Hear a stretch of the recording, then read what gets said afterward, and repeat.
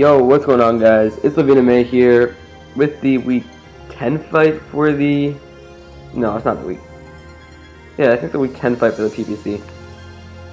That's wrong, I'm sorry, guys.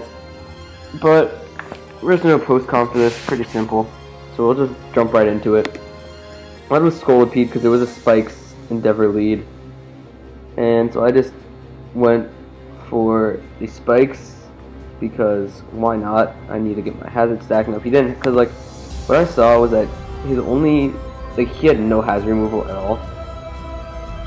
We didn't either, but he didn't. So you know what, let's get our spikes up and start hazard stacking. So that's what we did. We went into Aggron. We got another layer of spikes up, and he Mega Evolved. We got our last layer of spikes, which was super nice. He went Stone Edge. We lived it because of our sash. And now we're at 2.5 times speed. And we went Endeavor. And he just messed up and went for Rock Polish, which I don't know why he did. Like, he just gave us the game there because all he did was Baton Pass into Heracross.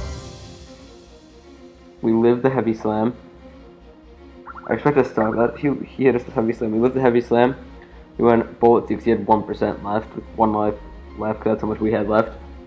And then from here, it's really just all downhill. We just pretty much just swept with our Heracross. It was fun. That's Rose Red, kill with Pin Missile. And he went Ice Shard, but we have both. It did not kill us. Only at 15%.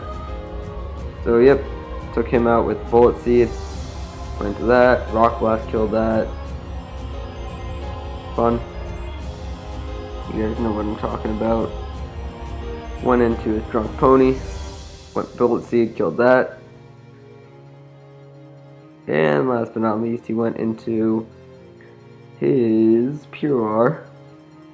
And we just close combat in and just killed that. So that was the game, guys. Super short. Honestly, like... Sorry, it's so short. We did sweep in 11 turns, which was nice.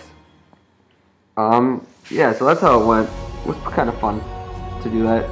And on another note, again, I've been, as you guys noticed, I've been more active than the past 2 weeks or so now because I haven't had as much work, but I do still have work until November 1st. So until November 1st, I'm not going to be able to do any like consistent uploads. It's pretty much just going to be leagues 3 times a week because I have 3 leagues right now. When they end, they're going to be over. And I'm going to use this as a good moment to announce something. So, I don't know, probably a bunch of you guys did Jolt the Token Minorities tournament during the summer. And I talked to Jolt, and I was asking him, you know what, you want to do a tournament during like Christmas time? That would be really cool with the new Alola Pokemon. It'd be sick.